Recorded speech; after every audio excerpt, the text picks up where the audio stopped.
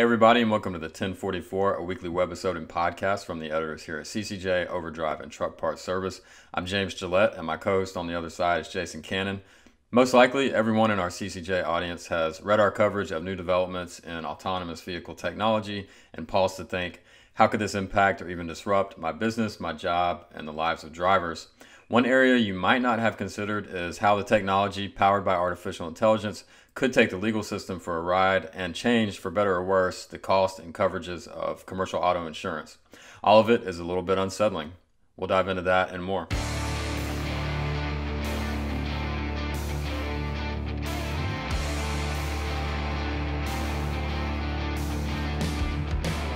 There are a lot of unsettled legal questions surrounding advanced driver assistance systems and the artificial intelligence under the hood of autonomous vehicles.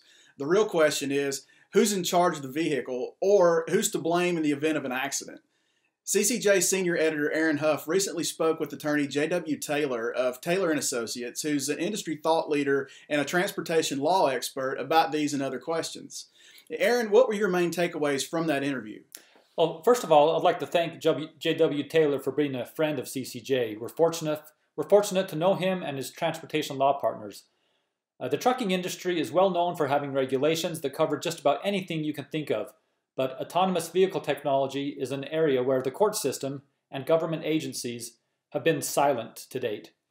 We don't have driverless trucks on the road yet that meet the SAE Level 4 and Level 5 definition, but we've also never seen a court case where a plaintiff had to prove that it was the vehicle, not a human driver, who was negligent. But I'm sure that day will come. So let's jump into this. JW, can you help us understand why emerging autonomous vehicle technology could turn the legal system on its head? If you look back at the legal system, Aaron, as you know, and we've talked about it many times, our legal system is set up based on what we call tort law or negligence. And what you're really asking me is, who has the negligence when it comes to this advanced emerging technology? And to understand negligence, you have to understand there's a duty. And for there to be a claim, there has to be a breach of that duty and damages, Aaron. So it has to be those things. That's what our tort law system is based on. So there has to be assumption that there is a duty. And who assumes this? Well, the regulatory scheme, as you mentioned, case law, and it's obviously very important to insurance, isn't it? So yeah, Aaron, there is a vast amount of information and history when it comes to autos. Yeah, that makes sense, JW. We've had case law for auto accidents for more than 120 years now, but has anything emerged yet for autonomous vehicles? Fast forward to your point about 2018 and autonomous vehicles and the history of tort law and negligence law all the way through automobile liability to 2018 in Phoenix, where Miss Hertzberg was walking her bike across the road right to the path of what? An autonomous vehicle. And unfortunately, that was a fatality as well. And accidental death, this was settled prior to trial. So to answer your question, when you look at ADAS and the AI and the autonomous vehicles, no, Aaron, today we don't have case law or a lot of information pointing to how this is going to be handled in the courts. And I think maybe what you're asking me is, again, who's at fault? Whose negligence is it? Is it the human driver?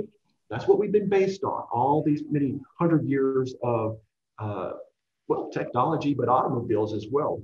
Is it the OEM? Is it the manufacturer now with these autonomous vehicles?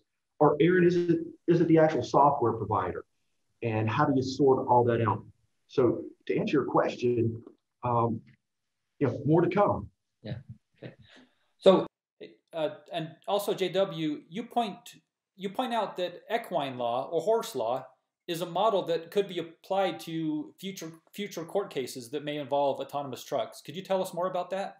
But I was asked to take a look at the impact to insurance and the legal system. And Aaron, some of the questions you're asking about, well, what's going on with regulatory? What's going on with case law? Is there anything out there is addressed in the SAE? edge report. And so when I was looking at it and looking at these 1,800 claims and the development over the last 100 years, I was trying to find, or we were trying to find something to compare it to. And we ended up, Aaron, comparing it to equine law, horse law. And the concept there was a horse is what? Intelligent. And it has horsepower, much like a vehicle.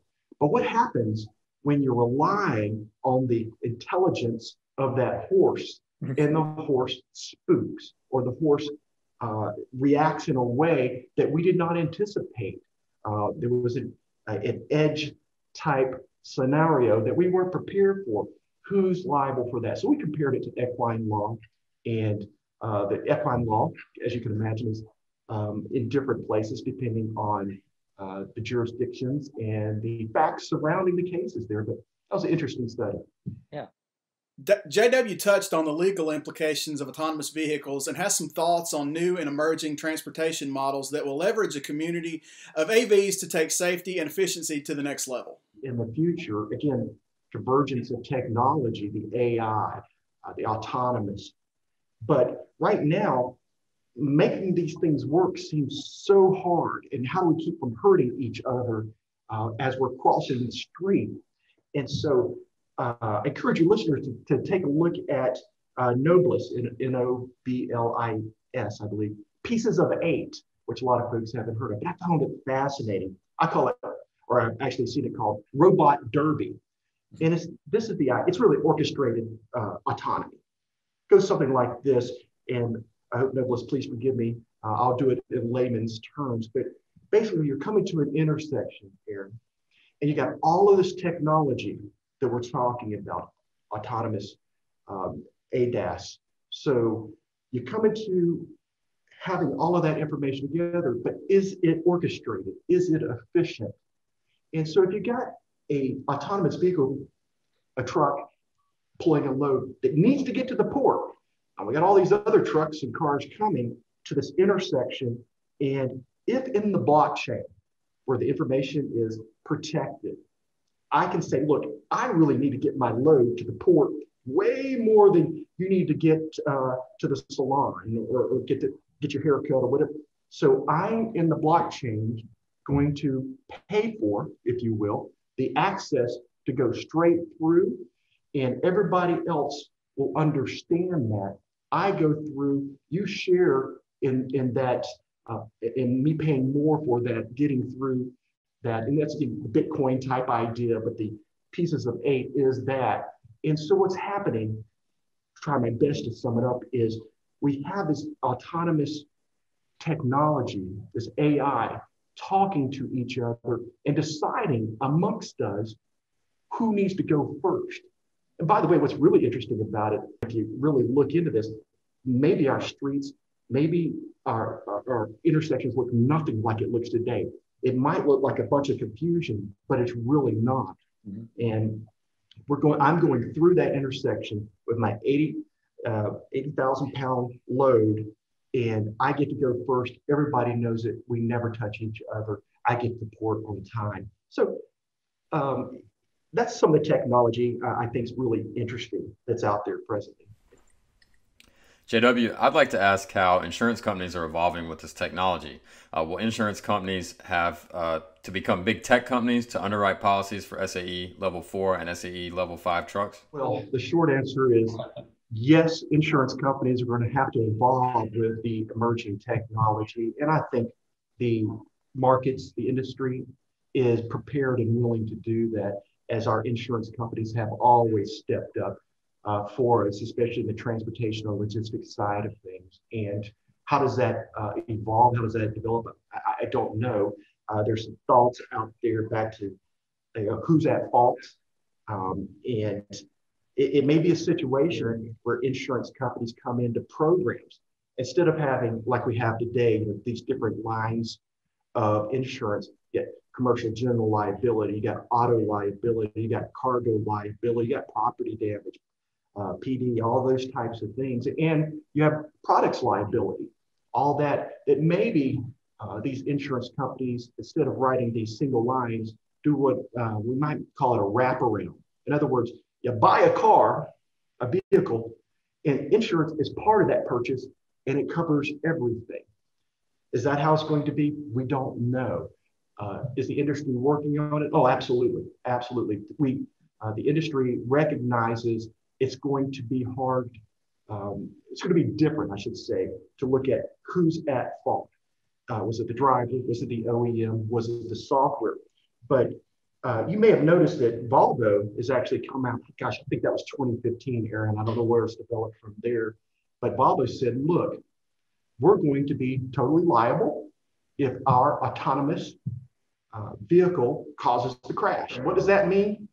Who knows? But I think the idea there is when the vehicle's in full autonomous mode, that Volvo would step up. But how do you define that?